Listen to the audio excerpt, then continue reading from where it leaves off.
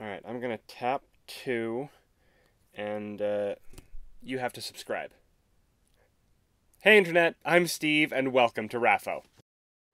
Magic the Gathering, second only to D&D in terms of nerd games, and Brandon Sanderson's favorite social activity. He was the guest of honor at the 2022 MTG Summit. He showed off his custom cube on game nights, and he's of course written a novella for Wizards of the Coast, and created a planeswalker for them. Plus, he's actually on a Magic card. With the recent Randy Vargas Secret Lair featuring officially unofficial art of a Knight Radiant, I figured it was high time to create a Cosmere-focused commander deck. Now, there are some incredible decks that other people have built that may be more cohesive and flavory than mine. This one, with all the custom proxies, is just...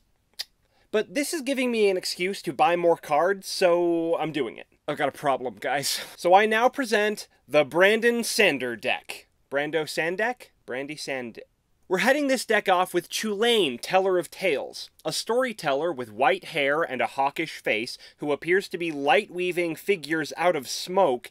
I mean, it's Hoyd. Yes, I know, Brandon has said that Hoyd would be 5-color or at least Uberg, but come on! He cares about casting creatures and exploring the universe. So what other main characters can we get on the board? Starting on Roshar, we of course have Grand Abolisher by Randy Vargas. When I first saw this card, I knew that in like 17 different ways, it was definitely a Cosmere reference. The glowing eyes, shard plate, shard blade, very similar in design to Nail's Honor Blade, wreathed in Stormlight, and the flavor text is journey ...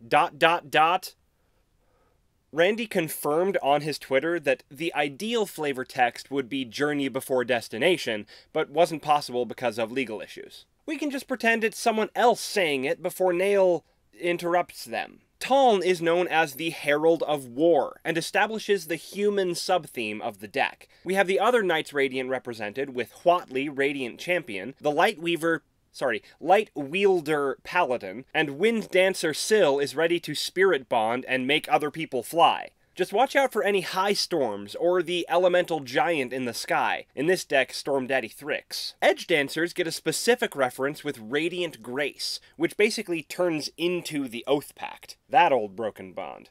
We've got some Surge Binding powers in here as well, Regrowth by name, and Tireless Provisioner is a good approximation of Soul Casting. Veil's here, so is Azure, and Dalinar is considered by many to be a false prophet who was touched by honor after receiving a careful cultivation when he visited the Night Watcher. Of course, there's Kremlings all over the place, you need to be careful of Chasm Fiends on the Shattered Plains, and crabs have a way of haunting you. And for my boon... Painful, but it has to be in there. We also have the most powerful World Hopper in the Cosmere represented, the Stick. We don't have any red in this deck, or else it actually could be fire. Hopping over to the Ash Barons of Scadrial, the Warhammer 40k version of this card is perfect, where Vin is a shardless agent in a Mistcloak. The other printing of this actually looks like it has tassels in the background, but she's more Vin-y to me. You need to avoid anyone under the influence of Ruin's Ghost, or you could get spiked by an Inquisitor. Unless you show up during Era 2, where you might meet Wax and Wayne, or the Masked Admirers of the Southern Continent. We've got a bunch of Elementic metals represented too.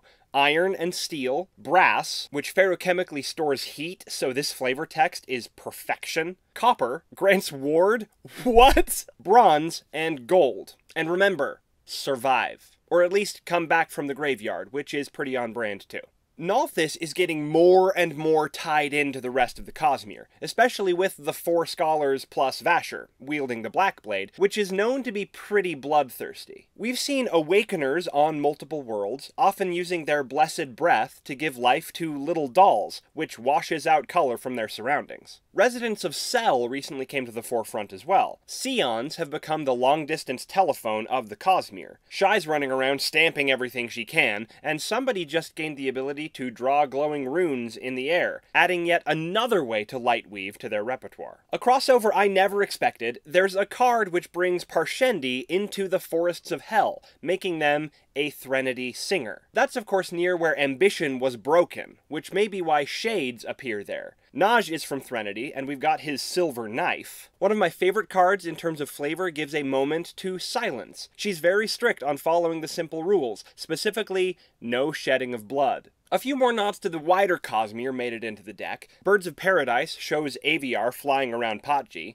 and Beast Whisperer features Six of the Dusk and Sock. We saw the disruption that spores can be in Tress of the Emerald Sea, and that's not even the primary manifestation of Aethers. We've got White Sand, and it can do some serious damage if used properly. We've already talked about several different shards who are able to touch the spirit realm. Of course, there's world hoppers running around everywhere. And remember when we saw that arcane lighthouse on a deserted beach? And Brandon Sanderson himself is conjuring divine figures whenever he shows up. All told, it actually plays pretty well. Don't get me wrong, it's janky, but the human sub-theme works alright. I played it at our weekly game night and managed to pull off a win against two other fairly robust decks. And testing it alone at my desk, Sunipup didn't put up much of a fight. Even for all its jank though, just playing the deck is fun. Commander has an element of storytelling to it, so seeing all these pieces from all the different worlds that I love come together in new and interesting ways was really exciting. Some of my favorite moments: slapping a Mist Cloak on a Fused for consistent card draw, giving Naja's Knife to a conveniently human Night Watcher, having a Singer bond the Fused, Nail bonding with Syl in order to fly, with Spirit Bonds out, summoning the Stormfather and getting an extra honor spren, giving Hoyd a Hemalurgic Spike, just